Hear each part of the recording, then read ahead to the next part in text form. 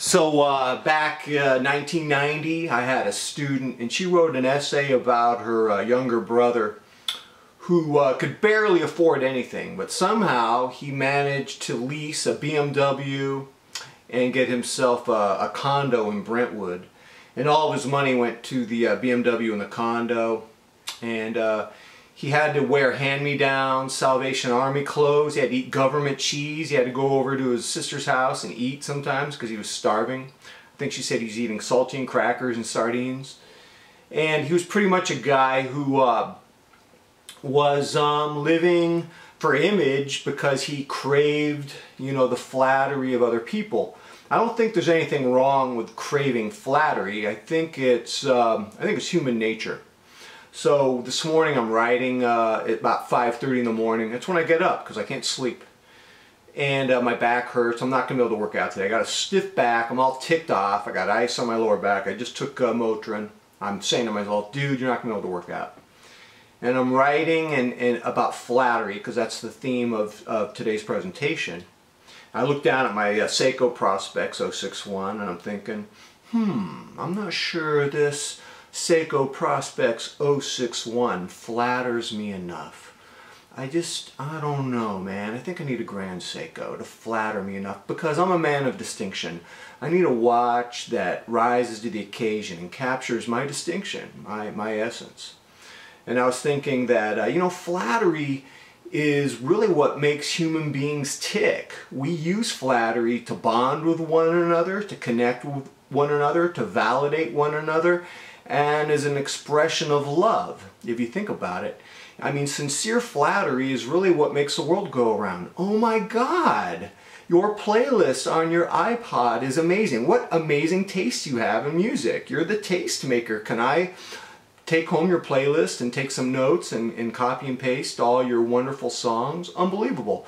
You know that YouTube video you made last week? My wife and I watch it over and over again. We just laugh. You are so talented. How come you didn't become a famous comedian?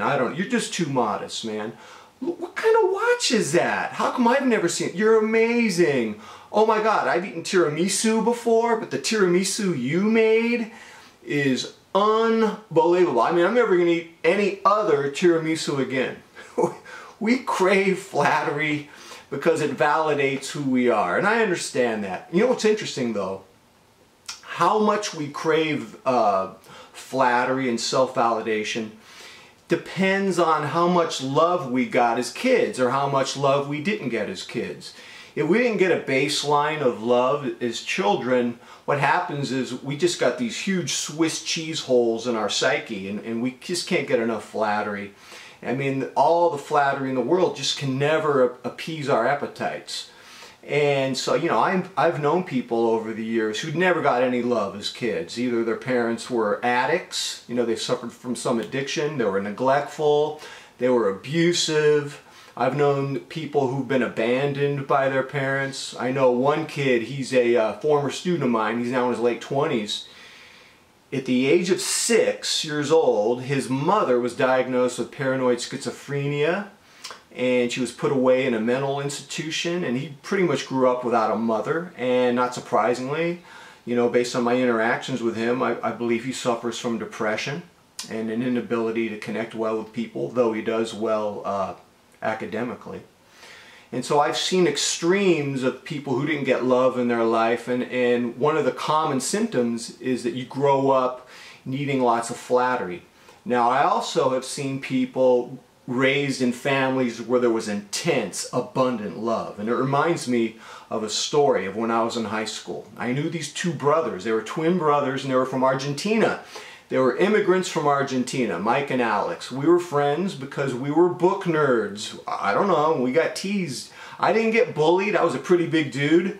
I didn't get bullied. Mike and Alex, they weren't big like I was. They got, well, I know they got bullied once. Because one day, Winnie, about 6'5", this guy named Winnie, 6'5", wearing Doc Martens, he did something to Mike. I don't know if he pushed Mike. I don't know if he punched him. I don't know what happened. But Alex saw Winnie bullying his brother Mike, and Alex tore into Winnie. I've never seen anything like it.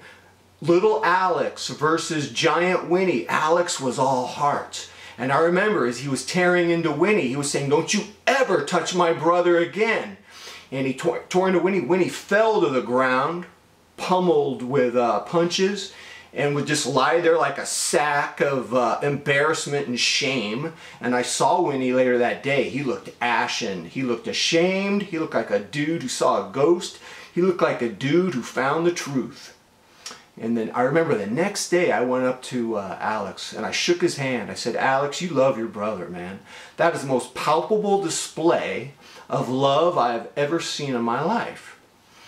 And as I think about the love of Alex and Mike and their family from Argentina, it reminds me of a book I read called The Savage God by A. Alvarez.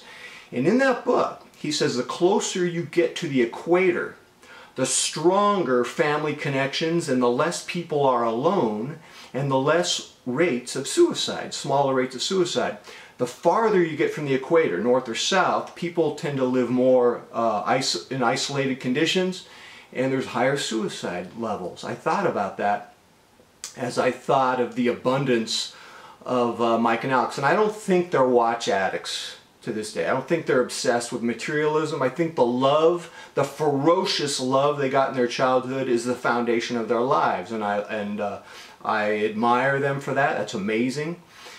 And as I think about them, I'm now going to think of the opposite. I'm thinking of Robin Williams, who suffered from depression and tragically took his life a while back. The famous comedian Robin Williams was a watch obsessive.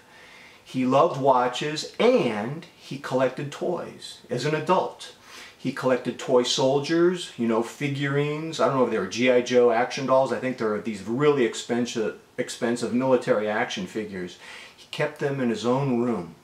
It was called the special room because as a kid he grew up lonely and depressed and he needed to live in that world to I guess, to medicate himself, so to speak.